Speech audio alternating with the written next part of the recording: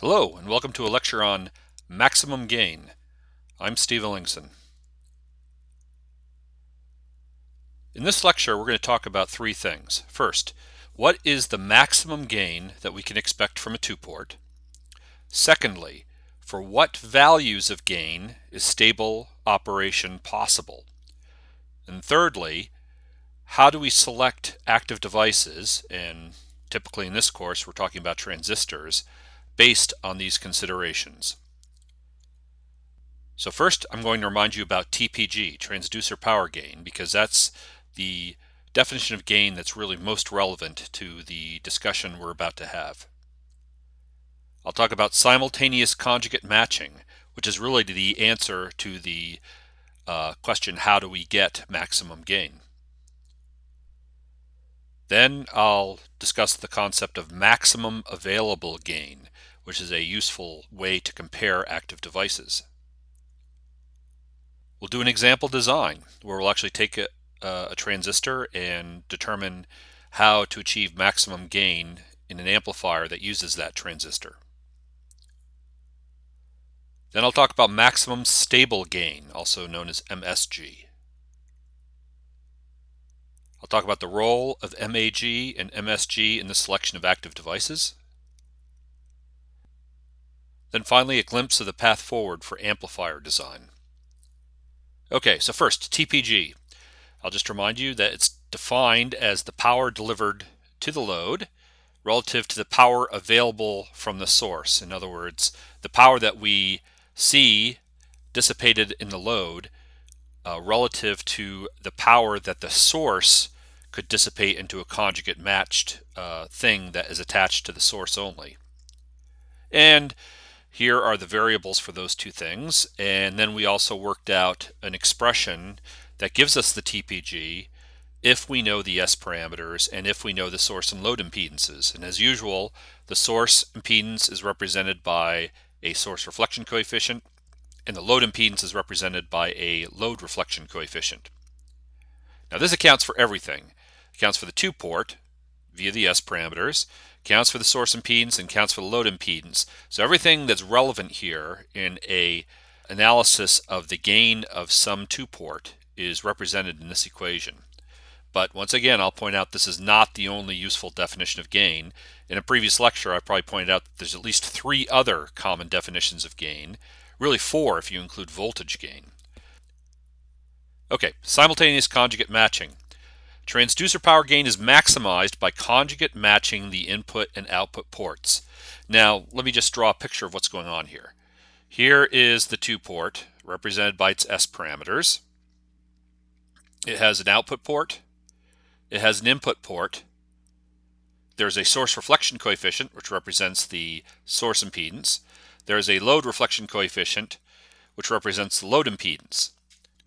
Now, in this case, the embedded input reflection coefficient is given by this expression. We discussed this in a previous lecture.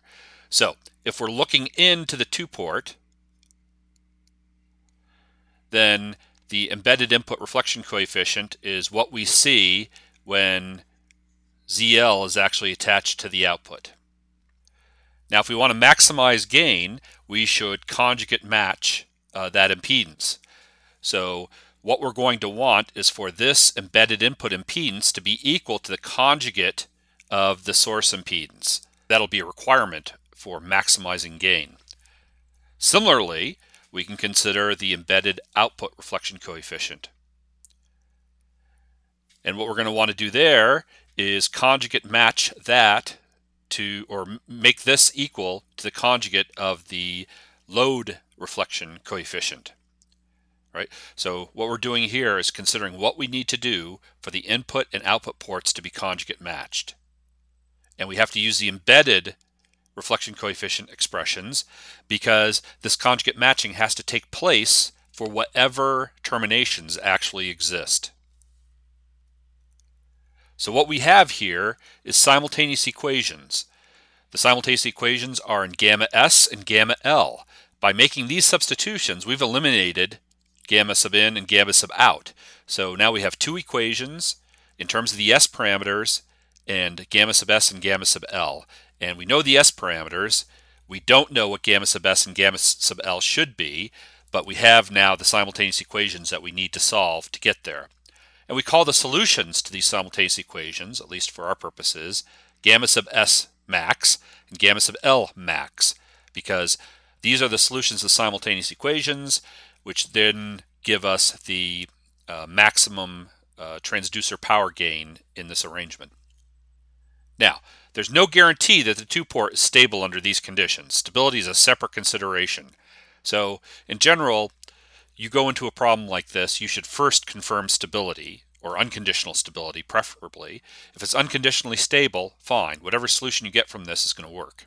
However, if it's conditionally stable, then you have to be a little bit careful. You could run this procedure, and then you should check to see that the resulting source and load impedances are such that the result will be stable. So you have to be kind of careful to make sure that you're doing this in a situation where the result is associated with a stable outcome. I'm not going to solve those equations for you. They are quite mathematically difficult, I will tell you. But the solutions are readily available, and they're on this slide. So the solution to those simultaneous equations on the previous slide are right here. What you do is you compute these parameters, b sub 1, b sub 2, m, and n. And these are properties of the two-port, in fact, intrinsic properties of the two-port. You can tell this because they depend only on the S parameters. Here's our old friend delta here, which I defined in a previous lecture, which also depends only on S parameters. So B1, B2, M, and N are just four numbers that are also intrinsic properties of the two-port because they are depending only on the S parameters. Once I know those four parameters, I can plug them into these equations, and that will give me the values of gamma sub S and gamma sub L that will maximize the transducer power gain in this scenario. Then once again, and you're going to get tired of hearing me say this probably by the end of the lecture, this is certain only if the two-port is unconditionally stable. If it's not, you can try this, but you need to check at the end to make sure that the result will be stable. All right, maximum available gain, MAG. What we are interested now in is what transducer power gain should we expect if we do simultaneous conjugate matching? Well, recall that we have this expression for transducer power gain, and now we have expressions for gamma sub S and gamma sub L for the situation in which we've achieved maximum gain, that is the simultaneous conjugate matching solutions. And we could substitute those expressions, that one right there and that one right there, back into this expression, and that would tell us then what the maximum transducer power gain is. Again, this is a great exercise. Graduate students, I highly recommend that you try this at least once. You may gain some insight from it, but in general, it's just a complicated math problem. I will take you directly to the solution. So if we substitute gamma sub S max for gamma S and gamma sub L max for gamma L and do the algebra, we find that the maximum transducer power gain, that is that associated with simultaneous conjugate matching, is given by this expression. Okay, first, you will recognize K, that is the Rowlett stability metric. It's that K from the Rowlett stability metric. So I've already defined what this is, but that's a function of S parameters. So K is also an intrinsic property of the two-port. So we now have an expression for the maximum transducer power gain entirely in terms of the S parameters. And this is what we refer to as the MAG, the maximum available gain. It is the maximum transducer power gain when we have simultaneous conjugate matching. And here is the expression that we can use to calculate that maximum gain. Okay, let's do an example. We previously discussed this transistor, the Avago AT41511. It doesn't matter here, but just so you know, it's an NPN BJT bipolar transistor. Very common. I showed you the data sheet, I think, in a previous lecture. We'll assume it's common emitter configuration. Again, it won't matter for what we're about to do here, except in the sense that we need to know that to select the S parameters. Here's the collector emitter bias voltage and the collector current. Again, We need to know this only because we need those to look up the S parameters. So the question now is, what is the maximum TPG for this transistor at 2 gigahertz? And if a simultaneous conjugate match design exists, what is it? What is that design? So first we need the S parameters. So from a previous lecture, from that data sheet I showed you, here's the table of S parameters. We look down here until we see 2 gigahertz, which is the frequency that we've been requested to look at. Here, indicated by this line, are the S parameters in polar notation. Again, you should have some practice in converting between polar and Cartesian and whatever other forms you need. At 2 gigahertz, well, we've already confirmed that we have unconditional stability. You can look back at that previous lecture and you'll see that we actually did that. And then if we apply our definition of mag, which I showed you on the previous slide, MAG, we find 12.5 dB. So what we have learned is that this particular transistor in this particular configuration at 2 gigahertz is unconditionally stable. So we know that the simultaneous conjugate match that we design is going to also be stable. We know that the gain of that design will be 12.5 dB, and furthermore, no other design can have greater gain, right? 12.5 dB is the maximum. Any other design will result in a lower transducer power gain. And just as a matter of interest here, I've also calculated the intrinsic forward gain, which is the magnitude squared of S21, and you'll note it's quite a bit lower. Now, I like to point this out because this is what you'd get if you matched the input and output of that transistor to 50 ohms, to the reference impedance. So you see that matching the ports to the reference impedance doesn't do much for you in terms of gain. It doesn't give you any particular gain. Certainly doesn't give you the maximum available gain. You actually get the maximum available gain by mismatching the ports. So I just want to repeat this one more time. The maximum TPG at 2 gigahertz given by simultaneous conjugate matching, and the answer is 12.5 dB. This 8.9 dB is the TPG if the input and output are terminated into the reference impedance. So that's the difference between those two answers. Okay, now I want to know what that solution actually is, so I work the equations and I find that gamma S max and gamma L max are given by these values. And by all means, please check my math. It's a good exercise for you to make sure you know exactly what this notation means, and just to confirm that you can do this problem when the time comes on a homework assignment or an exam, and later on in a design project. So we find that gamma sub S max has a magnitude of 0.728 and an angle of minus 159 degrees. Gamma sub L max is a magnitude of 0.767 at an angle of plus 50 degrees. And of course, these now represent impedances. So you could very easily now translate these two values into the actual source and load impedances, right? So this gives you Z sub S, and this gives you Z sub L. Very simple operation to do that because you know what the reference impedance is. So you should make sure you know how to do that as well. Okay, checking your answer. Whenever you have a complicated problem, a lot of calculation involved, it's always a good idea to do this. You know, we can take those values that we computed for gamma sub S and gamma sub L on the previous slide. We can plug them back into the TPG equation, as I've suggested here, and then see what we get. And if you do the math right, you'll get 12.5 dB here, which is the maximum gain that we calculated in the first step. So everything hangs together here. It appears that that solution that gives us the reflection coefficients that maximize gain is in fact maximizing gain. So everything seems to be okay here. All right, now looking ahead. The essence of transistor design is going to be mismatching the input and the output. So what I'm showing here is a common emitter BJT. Right, the input is the base emitter junction. The output is a collector emitter junction.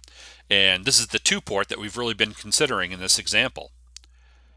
And what we found now is a value of gamma sub s that goes here and gamma sub L that goes here. And those, of course, infer the values of z sub s and z sub L that we need to see looking in either direction. Now, what commonly happens is that we are requested to deliver a design with a specified impedance. That specified impedance is commonly, but not always, the reference impedance. So, for example, you might be asked to design an amplifier that has input and output ports of 50 ohms. Well, these interfaces here are certainly not going to be 50 ohms. We've just discovered this. So we will require an input matching network and an output matching network. So the essence of amplifier design is going to be selecting a transistor, deciding whether it's going to be common emitter, common base, and so on, getting those S parameters, finding the terminations that we want that achieve our design goals, and then turning around and designing these input and output matches. Right? So at this point, it should become clear to you why you're going to need, or why we're going to have to go through a couple weeks of impedance matching techniques. We need to know how to do impedance matching with sufficient skill that we can readily design these input and output matching networks. Once we can do that, then we can go from these specified source and load impedances to the desired input and output impedances for an amplifier. So that's the path looking forward. Okay, one more concept I'd like to talk about, and that's the maximum stable gain. We've talked about the maximum available gain. Now we'd like to talk about maximum stable gain. Maximum available gain was defined this way. That was maximum available gain. Now the question is, what is the upper bound on gain if the two-port is only stable and not unconditionally stable? All right, so we have this problem that everything is pretty clear and simple if everything's unconditionally stable, but if it's only conditionally stable, we don't know in advance if the simultaneous conjugate matching solution is going to give us the maximum gain because we don't know if it's available or not. The best answer to this question is a brute force search over all reasonable terminations. So one of the things you can do is you can search over all values of gamma sub s, because remember they all have magnitude less than 1, and all values of gamma sub L, remember they all have values of magnitude less than 1. So it's a four-dimensional search. You can search in that four-dimensional space and check every point to see what the gain is and whether it is stable for those terminations. And then you can find the gain which is maximum under the constraint that it's stable. So this is not very hard to do. It's simple exercise in programming, and it's really the best answer to the question. Now, having said that, there's a number of reasons why you probably don't want to do this. For example, if you're quickly thumbing through data sheets, it's a bit of a chore to keep entering S parameters and crunching through a program to try to figure out how stable you can be. In fact, there's always this question of how close to instability you really want to run the amplifier, because component values may result in a situation where you accidentally cross the line into instability just because of tolerances and component values. So this is okay, but we'd like to see if we can come up with a simpler, more convenient, even if it's an approximate approach. So here's the idea. Recall that unconditional stability is guaranteed if the Rowlett stability metric is greater than 1. Now if k is 1, then k minus the square root of k squared minus 1 is 1. So if k is 1, then this whole thing here is 1. So what we do is we define this thing called maximum stable gain, MSG, and that's this thing. So just to be clear, this is the maximum stable gain. It's basically the maximum available gain with k set to 1. And what this is an educated guess. It's not for certain that this is right, but it's the best guess that you can come up with without knowing in advance what the terminations are going to be. So if you have a conditionally stable device and you don't know in advance what terminations you're going to want to use, this is about the best you can do in terms of guessing what the upper bound on gain is going to be. So that's all there is to it. Again, it's not exact. It's an upper bound, and really it's an approximate upper bound. So just keep those things in mind. Nevertheless, it's useful for comparing devices because all I need to know is the S21 and the S12, and I can compute this value. So as I pointed out here, the primary utility of MAG, which is what this is, and MSG, which is what this is for selection of transistors for RF amplifiers. So, for example, we can return once again to this transistor, the Avago AT41511, the same configuration, just so we're working with the same S parameters. And at 1 gigahertz, you'll recall that this was conditionally stable because the Rowlett stability factor metric was only 0.781. The MSG then is the appropriate thing to compute. MAG here does not make sense to compute because it's not unconditionally stable. It does make sense to compute the MSG because that's really the purpose of that metric. Now we can also do the brute force search. So I've done this for you in this case. You may have a chance to do this later in the course. But I've done a brute force search over that four-dimensional space for all possible source and load impedances. And I found that the max stable TPG is 23.8 dB. In other words, there is a choice of source and load impedances for which I achieve 23.8 dB TPG, and the device is stable with those terminations. And you'll see that that's quite a bit different from the MSG. So MSG is an approximate upper bound. It's really only useful for comparing different devices. It's not really good as an estimate of the gain. It's more useful for comparing different devices. At 2 gigahertz, recall K is 1.089, just barely unconditionally stable, and the MAG is 12.5 dB as we've already shown. So just showing you how this kind of analysis would work for a common transistor.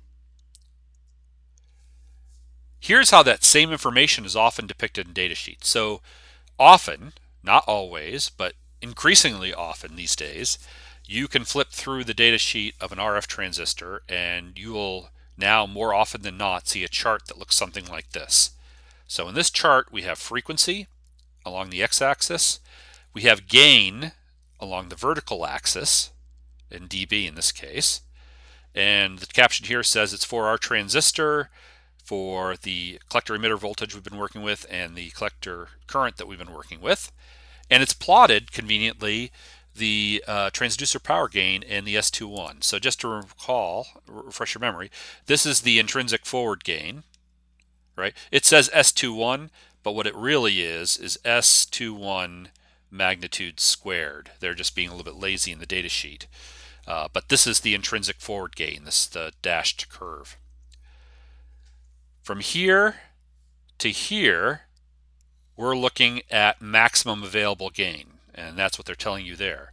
Now this infers, even though they're not telling you this infers that this device is unconditionally stable here.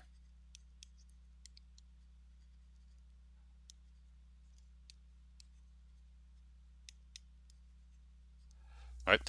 So from about 1.5 gigahertz to about 4 gigahertz or so, we're looking at unconditional stability. Below 1.5 gigahertz, they're specifying MSG. So there we obviously have conditional stability. And similarly, above 4 gigahertz or so, I'm not exactly sure what the value they intend to indicate here is, it's also conditionally stable. And that's consistent with what we found. We found at 1 gigahertz we had conditional stability, and we found at 2 gigahertz we had unconditional stability. So if we had known about this chart before we started working these numbers, we actually could have looked those up quite quickly. But once again, note that the transducer power gain maximized is typically greater than the intrinsic forward gain. Because again, the intrinsic forward gain is what you get if you just choose the reference impedance as the terminating impedance, and there's no reason to expect that to deliver maximum gain. That's just the reference impedance is just to define the S parameter, so there's no special reason to expect that to be a particularly good solution. Okay, so the path forward. We now know a lot about how to design a two-port for maximum gain. But this is useful only if we have an unconditionally stable transistor. We wish the maximum possible gain. After all, the title of this lecture was maximum gain. And we could consider doing a brute force search for maximum gain. But just in general, we have some other issues to deal with. One is, well, again, how do we design suitable matching networks? We now see that we're going to need an IMN and an OMN. And so the topic of the next few lectures is going to be about how to design those. We're also going to have to know a little bit more about how to do transistor selection. We're going to have to know a little bit more about transistor configuration. In other words, common emitter, or do we want something else? Maybe we're going to use a FET, and maybe it ends up being common source, and so on. And then transistor biasing is going to be something we have to grapple with. And the reason is because we will not be able to separate the DC bias network from the RF impedance matching network. So we're going to have to develop a set of skills that allows us to develop circuitry that simultaneously achieves a certain bias condition at DC while delivering a specified impedance at RF. So these are the topics that we are going to address over the next month or so. And by the time the smoke clears on all this, we'll be in a real good position to design transistor amplifiers. That concludes this lecture on maximum gain.